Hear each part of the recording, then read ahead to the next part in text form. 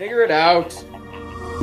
Hello, this is Adam Koralik with Flying and Eating. Today, let's go somewhere and do something, and make sure to like, comment, and subscribe. Hey guys, it's Adam here. On today's adventure, this is going to be a weird one. We're kind of sort of going there, back to Japan. I know we just did a whole bunch of videos on Japan. We're only kind of going to Japan. We're kind of going there.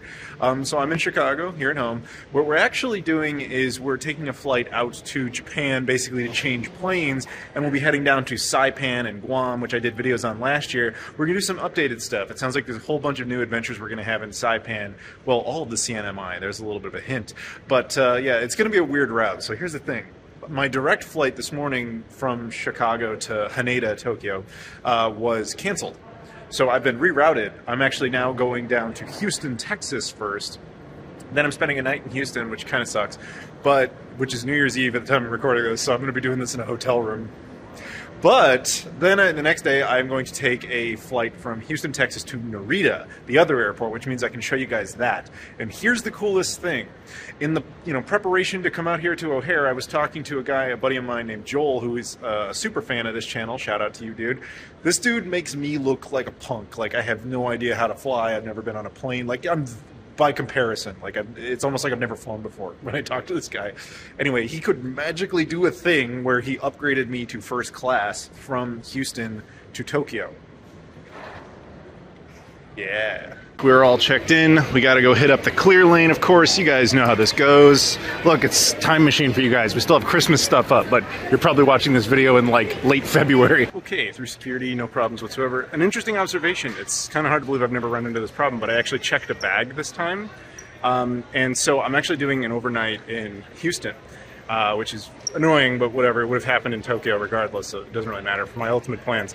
The reason I'm bringing this up is I just discovered, despite how much I fly, I mean, this is the kind of thing Joel would have told me if, he knew I was in this situation, because he would have known. When you check a bag, even you can't connect it through when it has an overnight layover. So, like, my bag, I'm going to have to pick it up in Houston and then recheck it in tomorrow, which is mildly annoying, but worth knowing. Anyway, we're going to go try and do something special.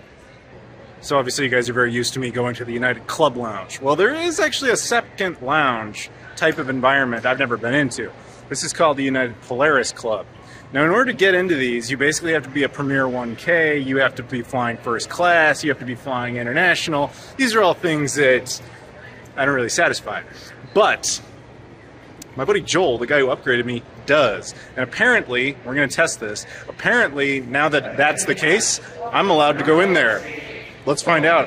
All right, and we are now in the Polaris Lounge. I have never been in one of these ever. This is like where they spray poor people with bear mace. Like every seat is like customized like on the flights. Obviously, the food is supposed to be better. Yeah, I know I'm looking like a noob, but I will probably never get to go into another one of these ever again just because they're so much better. Dining room over there.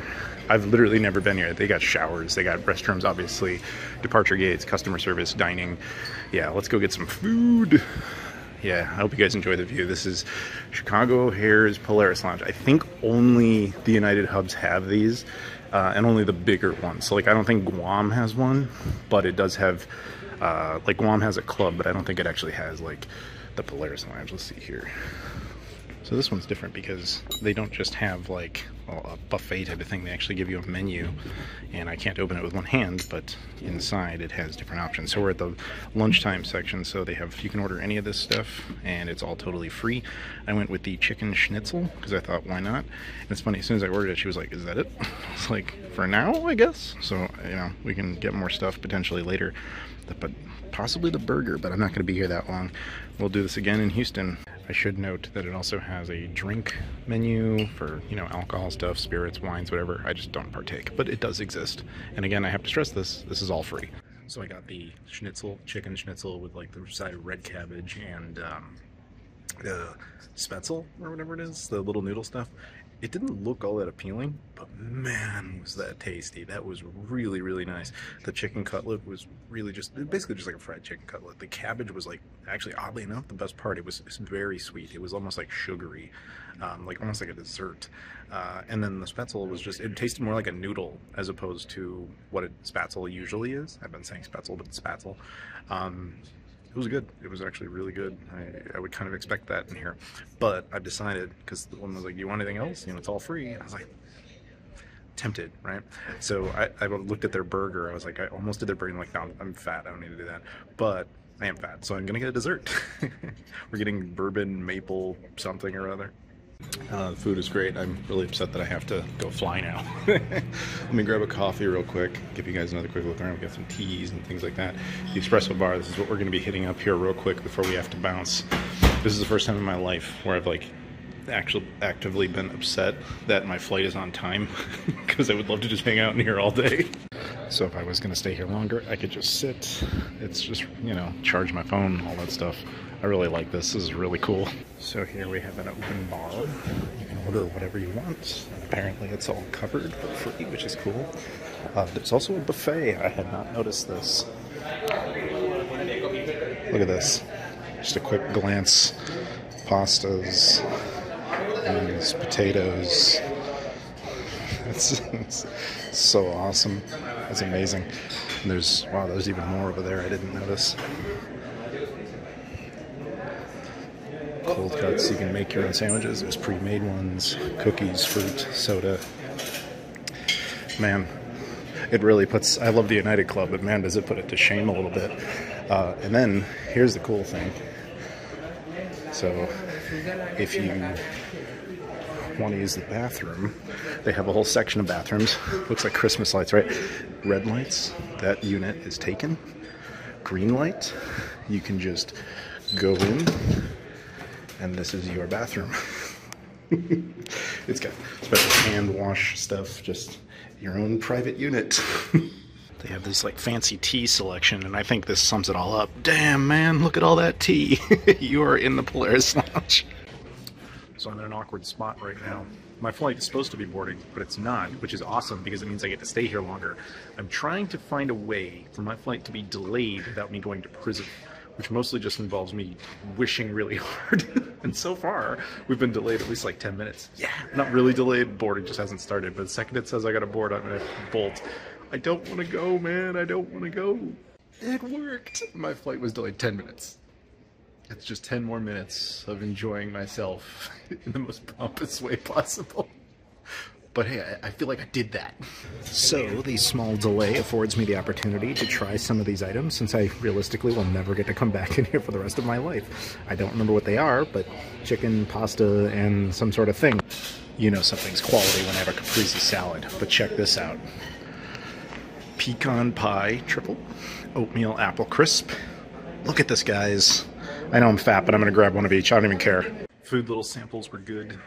Dessert was incredible. And now the depressing part, I have to leave and get on my flight. I really don't want to leave this place. It's amazing. Thank you to Joel for giving me access to this place. Unbelievable. Yeah, there was one time when I lost, when I missed a boy.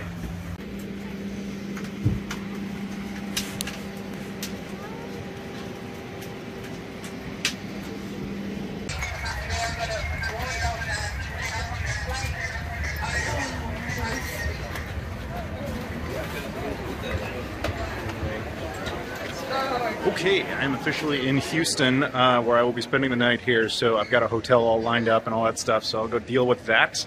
There's a possibility we might be able to go into the other Polaris Lounge, though likely not until tomorrow. But anyway, we'll go see what's going to happen now. It worked. They let me in, so I'm in the United Polaris Lounge in Houston now, so never did any of these before, and now I've done 2 in the same day. So I'm not super hungry, but I'm just going to kind of chill out. The woman running the counter was very cool about it, because I basically explained, like, my bag isn't going through automatically, it's just going to sit at baggage claim, like, what can I do? And she was like, honestly, just let it sit there. Eventually our guys will just take it, you just go down and get it whenever you want. Enjoy your time here. So, I shall. So this seems to be a standard thing, that they all have shower suites. All the Polaris lounges. The club lounges don't usually have that, except for the big one in Newark. Maybe there's a big one in Denver coming soon. Maybe restrooms, customer service. This one also has a dining section, much like you can just order food. And then there's also, I think there's a buffet. There's like a buffet, yeah, there's a buffet there, and then there's like ordering food section too. So, yeah. Yeah, here's the order food section, and the buffet's on that side. Although I'm not really that hungry at the moment, but I got time. That's a nice view of Houston. Yeah, so we got the open bar thing, and then let's head down there and take a look at this buffet real quick and see what kind of options we got. Got the hot foods in the middle, desserts and things over there. We've got sandwiches and pre-made things and all that kind of stuff over here. Cajun spiced red fish. We've got Texas sweet potato something. Black bean chorizo, chicken and soup, gumbo. Man, lots of good stuff. It's just a fancy area, and you can look out over at other people. There is a club lounge. I've been in the normal club lounge. It's usually like a floor down. Yeah, like over there. I've been in there. I can get in there anytime. This is the special one. So I am seated. They're going to bring me the menu. I already know what I'm going to get because I didn't get the Polaris burger. Yeah, that's the one. That one seems to be standard at the various lounges, and then the other ones, they just have like different things that are slightly changed up. But this one, at least based on my limited experience, seems to be consistent. So I'm going to do that because that's what they claim they do well. Yeah, we went ahead and got the Bananas Foster, so it's like a bread pudding with vanilla ice cream and caramel sauce and just, oh, so much good stuff. We've pretty much done everything we can do. Unfortunately, I think it's that time I actually got to leave now, so... But I'll be back, because tomorrow morning I get to come in here right before the flight. See, normally this is where I would go, United Club. But today, thanks to Joel, it's special. As we stand here at Houston, which is of course a big United hub, it's interesting. I don't really spend that much time in this airport. And it's actually funny, I've spent almost no time in the city of Houston. Most of the time I've ever been here, it is this airport. One day, guys, we're gonna have to come down here and like actually do something in Houston. What do you think? You want me to do that? I think we should do that. Memories. I once went to Cuba from here. I'm glad that they've resumed those routes. And maybe one day we'll do an episode down there. Would you guys like to see that? Good morning. It is day 2 now here in Houston, Texas. Okay, yeah, we're just at an airport hotel, but that's all good. So the plan now, get back over to IAH and, you know, check in the bag and get on our way to Tokyo. But I'm not going to lie, I got up intentionally early because it means I can go hang out in the Polaris Lounge again. So we are now at IAH, George Bush International. Not George W. Bush, but the other one, 5 Points of Light. That Bush. Anyway, so we're at his airport. I've just checked in my bag over here, and now I have to go through the clear lane, which happens to be right there. And Polaris Lounge, through security, no problems at all. Now we're going to head over to Terminal E for 2 purposes. One, as I said, the Polaris Lounge is there, but it just happens that my gate is like next door over, so let's go eat. 5 Points of Light. Dana Carvey used to impersonate me.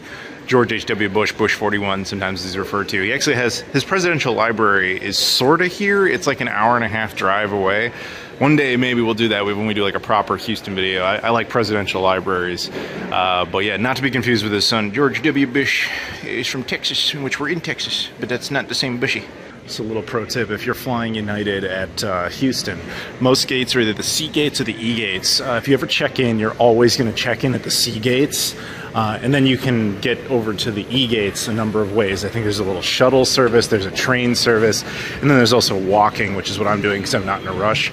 But be aware, IAH is a huge airport. It's kind of confusing as a layout, so build time in for that. And there we go. Let's go. Let's go inside and enjoy this for what potentially is the last time ever in my entire life. So I've sat down for the breakfast and I'm torn. Do I get the chorizo quiche or do I get the IAH breakfast sandwich? I know. First world problems, I'm aware. The double espresso has arrived. Oh yes. Which is good because I had no coffee this morning. So the breakfast sandwich is here. It is small, so I can see why she said get both. It also comes with a strawberry, though, so, you know, there's that. But infinite free food. So a little time has passed, and I've decided I want to eat a little bit more, so I'm hitting up the buffet, and I'll show you guys some options here. Just tons and tons of stuff. You can read some of the names. We've got some French toast. We've got eggs. We've got, you know, we've got potatoes. We've got various meats like bacon, sausage, all that stuff. We've got biscuits and gravy even. There's also sections with just like cold cuts and random like things you use to compile and add, you know, additional stuff. And then we've even got things like scones and cookies. And yeah. Anyway, so I ended up getting some potatoes, some bacon, and French toast. I've sufficiently made a pig of myself over at the buffet, but man, that was really good. The French toast was, I don't know what that really was. I mean, there's a description of it. All I'm saying is I know I could never make that. That was really fantastic. Obviously, bacon was good. Bacon's always good. Everything was good. Scone was nice. Everything was nice. I'm going to miss this. Sadly, my flight is on time, which means I must go now. Oh, my time in the light is over. The darkness now must be cast as I must fly first class to Tokyo. I know I sound like a complete jerk, but seriously, this place is awesome, guys. If you ever get the chance, like, oh, this is so cool. Thank you, Joel. Seriously, this is awesome. It doesn't feel the same anymore. You know, life's just different now, but it's all right. I know I sound like a jerk. I'm sorry, everybody. But yeah, no, check this out. This smokehouse. It smells really good. But remember, if you're ever in Texas, the barbecue part of the state is Austin, not Houston. But anyway, just a little tip on Texas. You get Mexican food in San Antonio, you get steak in Dallas, and you get barbecue in Austin. Honestly, I don't think Houston is actually known for anything specifically. Every time I talk to somebody from Texas, I'm like, what's the big food in Houston? They're like, I don't know. You know, there's never really like a great answer. But if somebody has one, I'd love to know it. Reminder that as of now, you still need to fill out this whole like QR code thing to go to Japan. So here it is. You go there, fill all that out, and your entry into Japan will be a lot easier.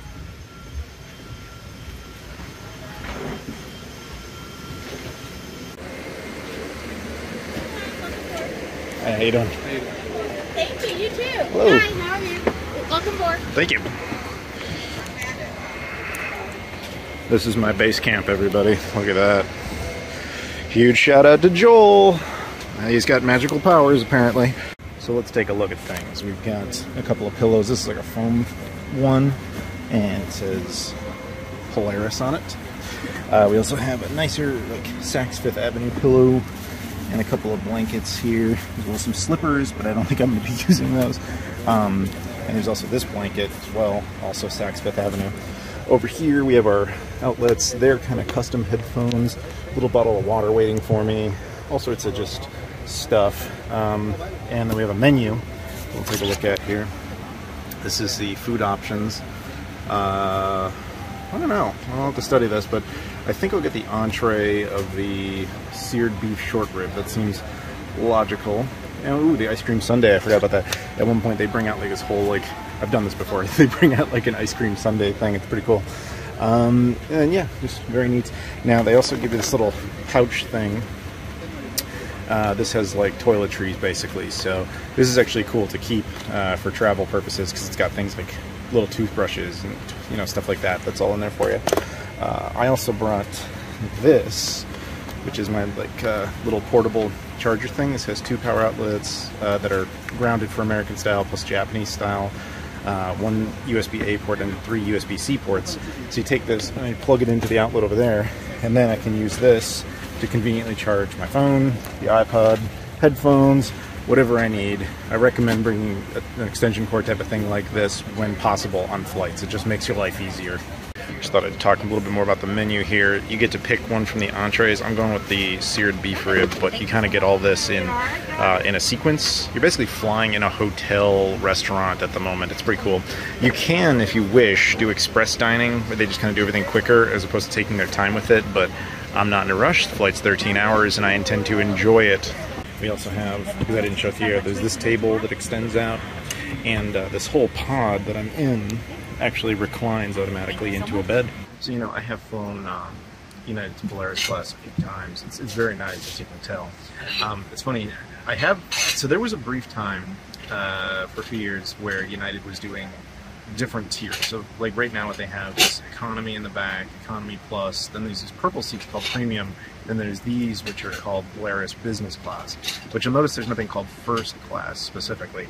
A few years ago in like 2017, I think it was, 2018 maybe, I actually got a flight from Munich, Germany to Chicago, and they still had the first class at the time, which is above what you're seeing here. Like this is business class.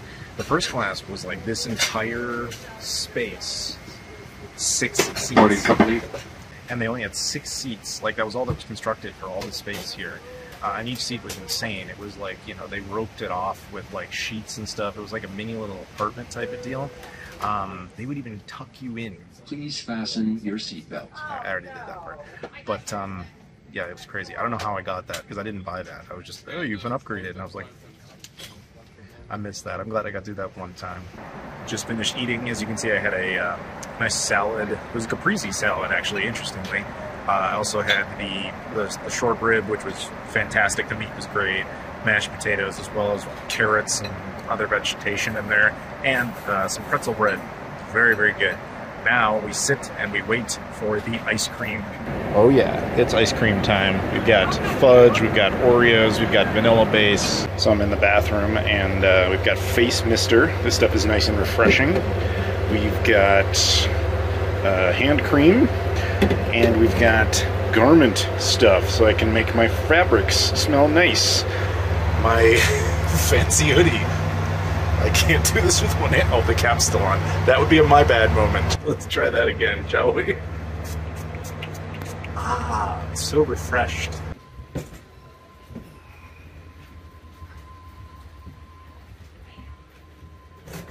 Okay, so we've arrived at Narita, Japan, which I've talked to you guys about before in a different episode. I'm extremely tired at the moment. First, let's go over the breakfast. The breakfast was nice. It was French toast thing, was good.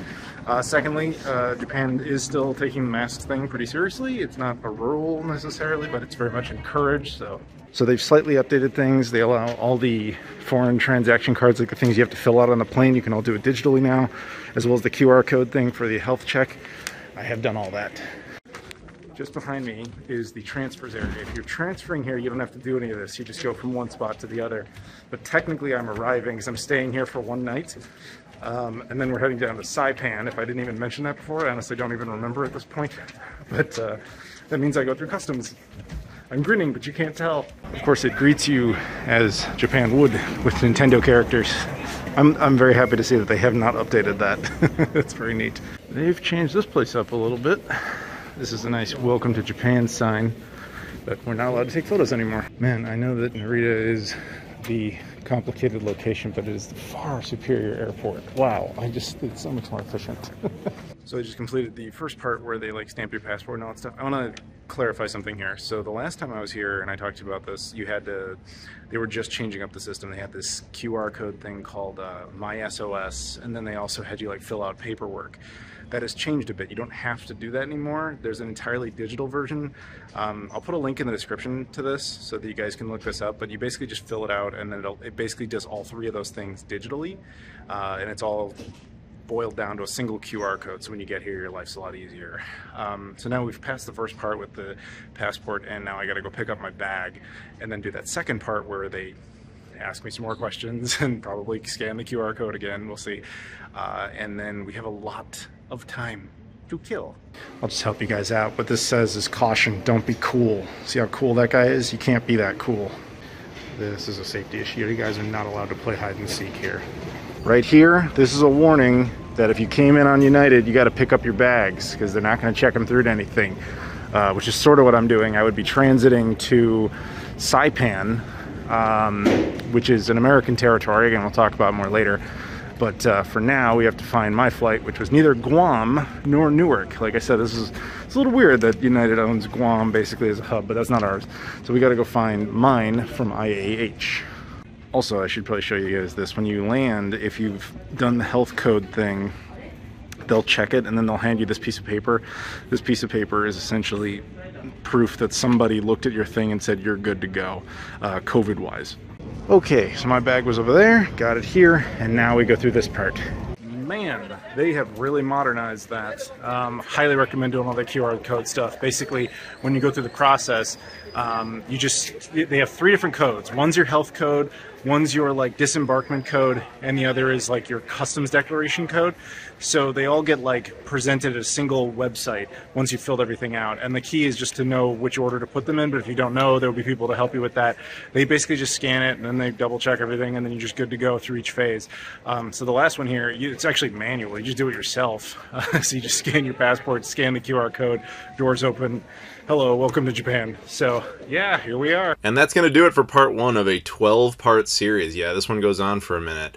The next one will be entirely at Tokyo Narita Airport. I'm going to show you everything about that, as I ended up spending over a day there. Then, of course, our adventures will continue. But in the meantime, if you guys could do me a favor, please like this video, comment down below, subscribe if you haven't done that already, as well as hit me up on all the social media stuff in the description: Twitter, Instagram, Facebook, Discord, Patreon, etc. Thank you so much, and I'll see you all later.